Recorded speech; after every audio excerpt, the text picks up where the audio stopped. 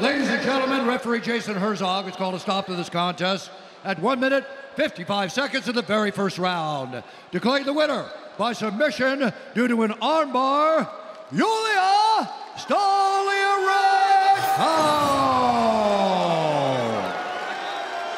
I'm here with the winner, a very impressive Julija Stoliarenko.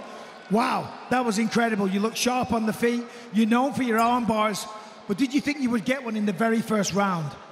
I expected that. I always expected to finish it, and I know that I can finish it in every round.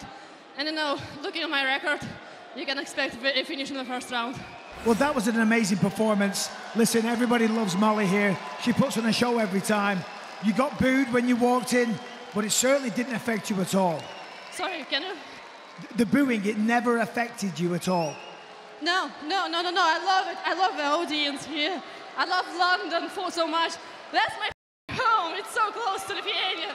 There are people, my people here. First time in my career I'm fighting with my people on my side.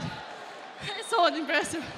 Well, you should be very happy. Molly's a fan favorite, so that's a big win in the very first round. Is there somebody that you've got in mind that you want to face next?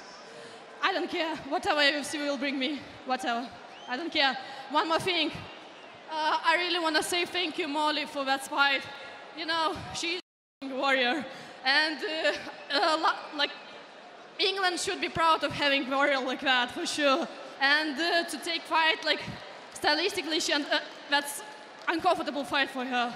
And she took it. And I'm very appreciate that.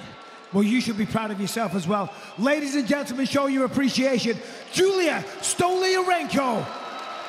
Congratulations once again to